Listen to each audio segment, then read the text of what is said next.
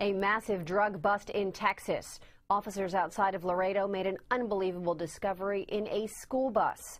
According to DPS officials, a state trooper discovered several bundles hidden inside a school bus parked on the side of a highway. Turns out the bus was holding more than 9,000 pounds of marijuana. What, 9,000? Vegeta, what does the scouter say about its marijuana level? It's over 9,000 pounds of marijuana. Officials say they are now looking into where the abandoned bus could have come from. For the most part, we're just seeking to see if Vegeta. they've seen anything or any information that can help us out to further this investigation.